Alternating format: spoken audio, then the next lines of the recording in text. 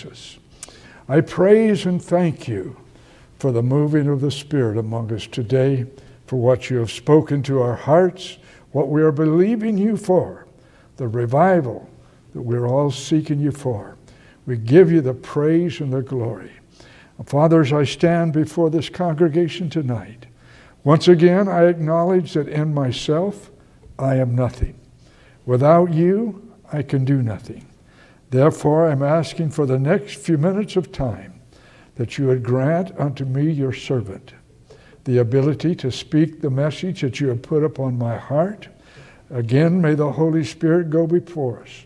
Prepare each and every one of our hearts that we would receive with understanding what the Spirit is saying to the church in this hour. I ask that your divine will be done. We ask it in Jesus' name, and we'll be sure and careful to give you the praise and the glory for it. Amen. Psalm 62, verse 11, and it says, God has spoken once. Twice have I heard this, that power belongeth unto God. I ask you to pause with me for a moment. I want to reread that portion to you. God has spoken once. Twice I have heard this, that power belongeth unto God. Now, if you'll come with me to Zephaniah, I want to read verses Zephaniah chapter 3, and I want to read verse 17. Zephaniah 3:17, and the word says, The Lord thy God in the midst of thee is mighty. He will save, he will rejoice over thee with joy. He will rest in his love. He will joy over you with singing. Again, the Lord thy God in the midst of thee is mighty. God wants us to know that he is the mighty God. Besides him, there is no other. He is all might, all power, and all authority. And he wants us, his children, to know and understand that. There's nothing impossible with God. So I want to speak a few moments to you tonight on the power of God. Power means possession of control. He's in possession of control of everything. Everything. Authority. A person in command. When the Bible talks about he being all authority, he, again, is in command. No higher power. He is in command. Regardless of what man may think or say, God is still in total control. I know that we're living in a day and age where man thinks that he's taken it all over. He's all might, he's all power, he can do anything he wants to do, he can accomplish anything he tries. They leave God out of the equation. Right? So God wants us to remember, no matter what men think, no matter what other people say, God's in control. He has the final say.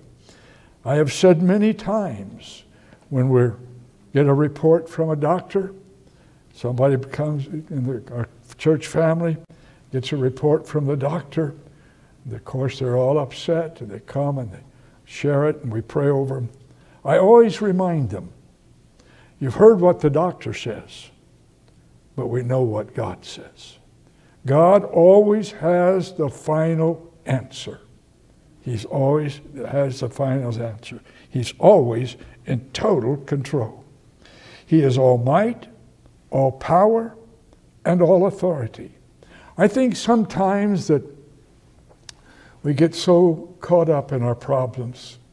We get so worried over what's going to happen, and we start looking at ourselves, how am I going to do this? How can I handle this? What's going to happen now? And we forget what the Lord has told us. I shared with you one time that most of the time we don't really hear what God says. And I gave you an example. I reminded you when Jesus said to the disciples, he had been preaching and teaching all day. He had been healing the sick. It's coming toward evening time, and Jesus is just tired. He's tired. So he said to the disciples, get in the boat. We're going to go to the other side. You get in the boat, and I'll dismiss the crowd. They got in the boat. When Jesus got on the boat, he went down below and went to sleep. Remember, he was exhausted. In the meantime, a great storm comes up. The water starts coming over the sides of the boat. The disciples, so I can just see them trying to bail it out. Finally, they get so afraid of what's happened, afraid they're going to drown. One of them ran to Jesus and shook him and said, Master, don't you care that we're perishing? Jesus got up. He stood up, stuck his hand out over the sea, and said, peace, be still. And immediately the storm stopped, and the water calmed down. And then Jesus said to them, O you of little faith. You remember that? What happened to the disciples? In the midst of the storm, in the fear of the fact that they were going to drown, the boat was going to sink, they forgot what Jesus said. What did he say? We're going over to the other side. Whatever he says, he does. He wasn't worried about the storm. He was taking them over to the other side. And I think we're that same way many times. We read our Bibles, we hear what God says, we listen to the words that are being spoken or preached. Sometimes God speaks a personal word to you. But when the problems come, when trouble comes, when fear grips us, sometimes we forget what God said. Fear takes over, and we forget who we're trusting in. So think about it with me. Regardless of what man may say or think, Jesus is in total control of our lives. In total control of our lives. Again, he's all might, all power, and all authority. Nothing that he cannot do. There's nothing ever going to happen in your life or mine that he cannot handle, that he cannot take care of for us. Okay? Let's go back to Genesis chapter 1. Genesis chapter 1, and I want to read verse 1 and 2, if you will. In the beginning, God created the heaven and the earth. And the earth was without form and void, and darkness was upon the face of the deep. And the Spirit of God moved upon the surface of the water. I want to remind us again tonight that we just don't get so caught up in other things or don't get so busy and forget God. I want us to remind us who created heaven and earth. Who created this world that we live in? God did. Who's in control of this world? God is. Again, doesn't matter what man says, what man does, God's in control. God raises up men, he takes them down. He can do anything that has to be done. He's God. He wants us to understand tonight. It's been strongly put upon me. God wants each of us to understand he is in control. He's the Lord our God. We belong to him. We, the believer, belong to him. And nothing can happen to us. Nothing can be done to us. It has to go through him first. He has to give permission before bad things or anything can happen to us. He's in control. We're his children. Okay? I ask you to look at what God has done for his people. Remember when Israel was in Egypt? 430 years. Slaves in Egypt. When God said, I'm going to bring them, God spoke to Abraham, told him they were going to be in Egypt as slaves. But he also told, and I wonder how many of us We know we've read it. How many of us remember what God said? He told Abraham, I'm going to bring them back out. And I'm going to bring them back out with the spoils of Egypt. The Egyptians forced them into forced labor. They didn't pay them at all. They just barely fed them. God said, I'm going to spoil Egypt. You read it. So when God got ready to bring them out, what did he do? He told them, go borrow from your neighbors. Borrow silver, borrow gold, borrow fine linen, all of these things. And they came out very wealthy. God paid them for those 430 years of slavery. But before it ever happened, he told Abraham he was going to do it. Okay. We can trust God, folks. Doesn't matter how long it is. Their case, 430 years. Abraham's case, when he was first promised, God promised he was going to give him a son, 25 years before that promise was fulfilled. God never forgot it, but in God's time, he provided. And he always does that. I've told you many times, someone tonight is worrying about something. And God is saying to you, he knows all about it. He hasn't forgotten it. It's been promised to you. He hasn't forgotten it. And in the fullness of God's time, he's going to do it. He's going to bring it to pass. Okay. But Pastor, it's been so long. Remember, one day is but 1,000 years with God. It may seem like a long time with us, but not with him. So God is saying to you tonight, he's going to give you the answer to that prayer. Okay. Again, I want to remind you what God did to Israel in Egypt. I want to remind you what God did when they came out of Egypt and come up against an impossible circumstance for them. Standing at the Red Sea, Egyptians pushing hard behind them to take them back. They can't go across, they can't get around. It's impossible. Nothing's impossible with God. I love the way God did this. He parted the waters. The water stood up on edge on both sides. Remember, the children of Israel went over on dry land. He told Moses, he said, I'm going to work all of my powers against Egypt. And I'm going to show them. What happened? Parted the waters. Then when the last Israelite stepped onto the opposite shore, Egypt was following close, and they were in about the middle of the sea. God caused the waters to come back together. He made this statement before he did it. He said, though these Egyptians that you have seen today, them you will see no more. What happened when God brought the waters together? The chariots, the horses, the horsemen, and Pharaoh drowned in the water.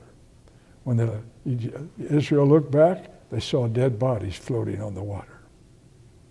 God fought the battle for them. He always does, if we give him that opportunity. So I ask you to think about them. Think about Egypt.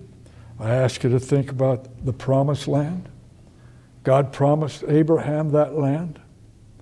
And now we know it's at 430 years before they saw it fulfilled. But God led them into the promised land, like he said he would. Okay? And then I ask you to think also of Hezekiah. Hezekiah was a godly king. He served God, he obeyed God. One day the king of Assyria says, he's coming up against Judah. He says he's going to make it a dust heap. He's going to destroy it. Hezekiah went up and started praying and crying out to the Lord. He sent for Isaiah the prophet, had him praying. God gave him a dream to Hezekiah, or to Isaiah, tell him that they will not shoot one arrow against this city. Not one. That King had to go away for a while. He told him he's coming back. He haven't forgot you. I'm coming back. He sent a letter to Hezekiah. I want to show you something, folks. This is a letter that God sent to us. A letter God sent to us. He told us in that letter who he is. He told us in this letter what he does, what he can do, what he will do. He's made many promises to us in this letter, and he fulfills every one of them. When Hezekiah got the letter, he went into the temple, he spread it out before the Lord, and then he read it to the Lord and prayed and sought God. Okay. What did God do? That night, the death angel went through the Assyrian camp, and 185,000 soldiers died that night. The rest of them woke up in the morning, there's dead bodies all around them. Shows us God's in control. Man can't sell what he's going to do. He can't boast himself against God. God's in control. He proved it to Hezekiah and to Judah. So think about it. Deliverance and healing. All the times God has delivered, even today, God's delivering people from sickness, from disease, from problems, from circumstances. God is healing people, still in the healing business. He never quit, even though there's many people that say, oh, I don't believe in healing. It wasn't for us today. I don't know how many times I've heard that the last disciple that died, the last apostle that died, that ended the gifts of the Spirit. That ended healing, etc., etc. Folks, I don't know how many times I've read my Bible through. Many times. But a funny thing is, I've heard people say that many times, but I've never read it in the Bible. Never read it. But I have read this. I am the Lord thy God that healeth all thy diseases. That's the word of God. I've heard this. Call unto me and I will answer you and show you great and mighty things that you know not of. He knows all about us. He knows all about our needs. And he tells us, call unto me. That's just like saying it like this. Come talk to me. Come talk to me. Tell me what you need. Tell me what you want. Tell me what you're thinking. Well, Pastor, he's God. He already knows it. Yes, he already knows it. But he wants to hear it from you. Do we trust him enough to ask him? God wants to hear it. I tell you, you cannot read through the Old Testament without seeing the power and the glory of God. Over and over and over in the Old Testament, God is showing himself as Creator God Almighty, and is no respecter of person. Think about it. And in the New Testament, he's doing the same thing. In our day and age, he's doing the same thing. I'm so glad to stand here before you tonight and say, I know the healing power of God personally. I know the saving power and authority of God personally. I've had some wonderful experiences with the Lord. I've had miracle answers. My wife, my family. He's the same, folks, just like he said he would. For every one of us here tonight, he's the same yesterday, today, and forever. And the thing that I love about God, he's not shy about showing himself, showing who he is, what he can do, and what he's going to do for us. He tells us. He wants us to know it. So we see the power and the glory of God in Jesus.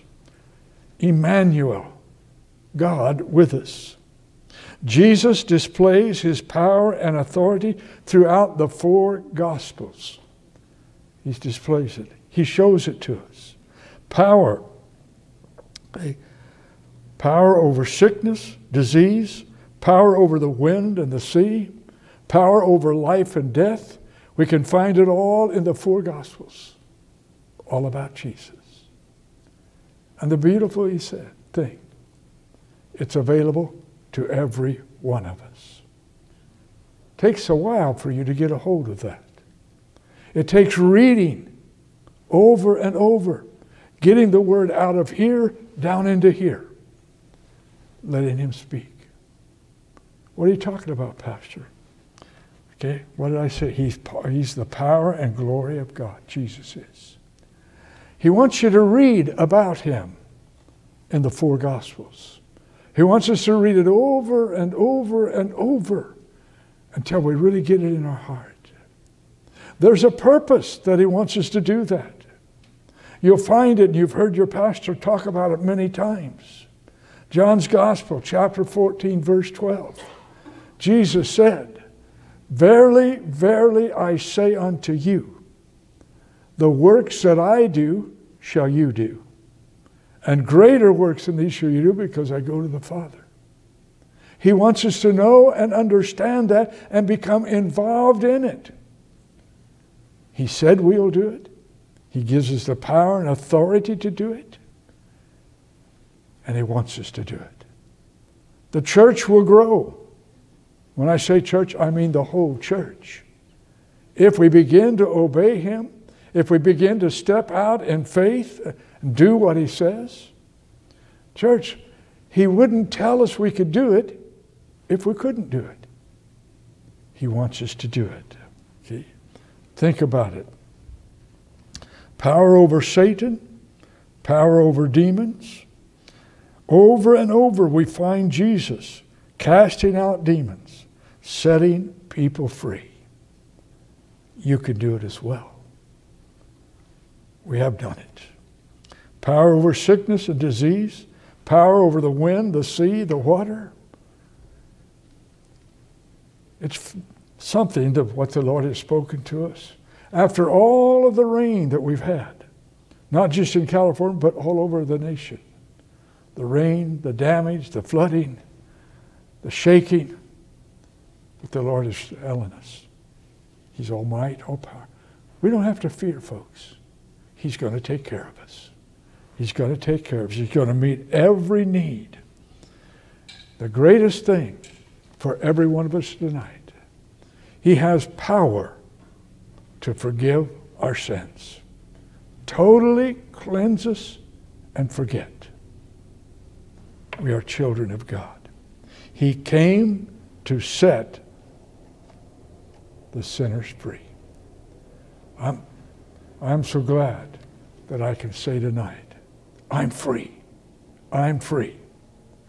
Jesus set me free. And why am I saying I'm free? Because my Bible says this, for each and every one of us that are saved, he who the Son sets free is free indeed. No more past. He's buried it. See? Listen to what Jesus said in Matthew chapter 28, verse 18. Matthew 28, verse 18. Just a moment. Matthew 28, 18. And Jesus came and spake unto them, saying, all power is given unto me in heaven and in earth. All power. That means we don't have to worry about anything. He has it all. Okay. Somebody might say, but what about Satan? We say Jesus has all power. And there's so many that says the devil does this, the devil done that. What about Satan? I want you to think about something. I'm only going to say two things about Satan tonight. I'm only going to say two things. And that they are right out of the Bible. Right out of the Word of God. Let's look at Isaiah 14, verses 12 through 17. How art thou fallen from heaven, O Lucifer, son of the morning? How art thou cut down to the ground, which didst weaken the nations? Verse 13. For thou hast said in thine heart, I will ascend into heaven. I will exalt my throne above the stars of God. I will sit also upon the mount of the congregation in the sides of the north. I will ascend above all heights of the clouds. I will be like the Most High. Yet thou shalt be brought down to hell, to the sides of the pit. They that see thee shall narrowly look upon thee, and consider thee, saying, Is this the man that made the earth to tremble, that did shake nations, that made the world as a wilderness, and destroyed the cities thereof, that opened not the house of his prisoners? Who's he talking about? Satan. Satan. God took care of him. Still does. Okay. The second thing that I want to say about him, you'll find it in Luke's Gospel, chapter 10, verses 18 to 20.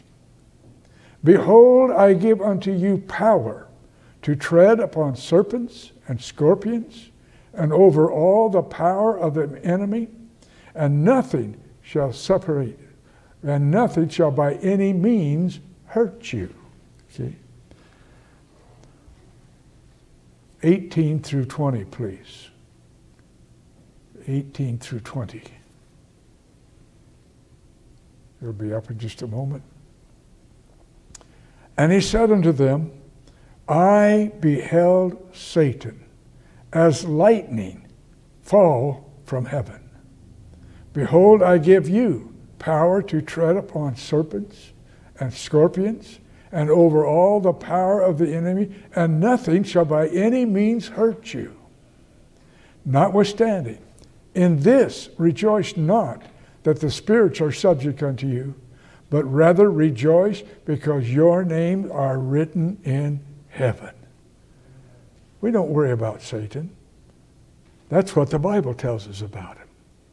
But what we need to be doing is rejoicing, praising and worshiping God and thanking God that our names are written down in the Lamb's Book of Life. We don't have to worry about anything else again. Against a child of God, Satan has no power or authority. He has been defeated. Victor over death, hell. Jesus is victor over death, hell, and the grave. I ask you, let me share something with you.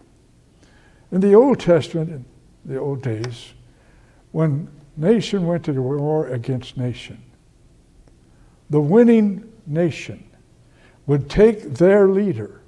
They'd take all of his armament. They'd take all of his weapons. And then they would put him in front of their horses and make him go through the city, his own city, and then bring him through their city, pushing them in front of him, letting them see him defeated, making him ashamed. That's how they treated them if they didn't kill them first. Okay, so think of it. How embarrassing it must have been when Jesus rose, victor over death, hell, and the grave. All of those, all the demons, all the sinning people saw Jesus as victor. How ashamed. All Satan stripped of all power, all authority. Did you hear what I said? Satan stripped of all power, all authority. He has no power or authority over any child of God. We don't have to fear him or worry about him. He's been stripped of all power. He tries to run a bluff on us, but we need to understand. The Bible said, the devil like a roaring lion, looking about, seeking whom he may devour. He can't do it unless we allow him. He can do nothing to us unless we allow him. Many times we've got to get those thoughts out of our head. How do we do it? I rebuke you, Satan, in the name of Jesus Christ. Get behind me. Can we do that? Jesus gave us that authority. He gave us that authority. Against the child of God, Satan has no power or authority. He has been defeated. Okay? That power and authority has been taken away from him. Satan's power is never again. It's gone. Okay? Jesus, what about today? What about right now? Jesus gave us the power and authority over Satan, sickness, disease. Let's take a look at Luke's Gospel, chapter 10 and verse 19. Luke's Gospel, chapter 10, verse 19. Notwithstanding, in this, behold, I give unto you power to tread on serpents, on scorpions, and over all the power of the enemy, and nothing shall by any means hurt you. Let me just reread that to you for a moment this evening. And I want you to listen to what the Lord has said. Who is he talking? He's talking to us believers. Behold, remember what that word behold means. Look, see what you're seeing and hearing. Behold, I give unto you power to tread on serpents, on scorpions, over all the power of the enemy, and nothing shall by any means hurt you. Ladies and gentlemen, brothers and sisters, we have that power and authority. So we need to stop letting Satan push us around. He's running above. He's a liar and the father of them. We need to ask ourselves when these temptations come against us, when these thoughts come, we need to ask ourselves, who am I going to believe? Am I going to believe Satan and do what he wants, or am I going to believe the Word of God? He's given us that authority to do it. He, Jesus, is all might, all power, and authority. So next we need to ask ourselves this question in closing. God has told us who he is. He's told us what he will do, what he has done. Jesus tells us what he's going to do for us as he is our Lord and Savior. So my question is, if God be for us, who can stand against us? I didn't make that up, folks. It's right out of the Word of God. It's the Bible. If God be for us, who can stand against us? Where are we in our faith? Do we believe it all? Have we come to the place where we don't fear Satan anymore? We know that he can't harm us. He can't make us do anything. God gives us that free will. So let's rejoice. Let's be grateful for what God has done for us, what he's going to do for us, and how he's going to lead us. Every day is a new day. And we don't know what this day is going to bring forth. Before you get out of bed in the morning, take just a few minutes.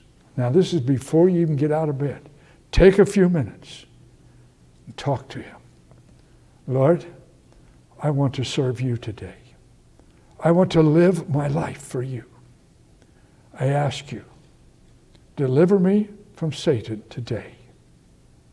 Guide and direct my life. Just let him know you love him, you want to serve him, and you want him to deliver you from Satan. What happens? He hears us. He hears us. And he gives us the strength, the power, and authority we need for today. Okay. I ask you, every morning I ask you, Lord, give me the wisdom, the knowledge, the understanding that I need for today. You already know all about this day. I don't. So I'm asking you to give me the wisdom, the knowledge, the understanding, the guidance that I need for today. Father, tonight again I thank and praise you for the privilege of preaching your gospel. I thank you for the message that you've given to me, and I'm asking tonight, Father, that this message will minister to the heart of your people, that your divine will be accomplished in every one of our hearts. Right now, you already know what's going on in every one of our lives. You know some of the thoughts that are troubling individuals. I'm asking, Lord, that they would receive the word that's been spoken to them. Trust Him and thank you for their deliverance. I ask it in Jesus' name. And all of God's people said, Amen. Amen. Amen. Would you stand with me tonight? I want to remind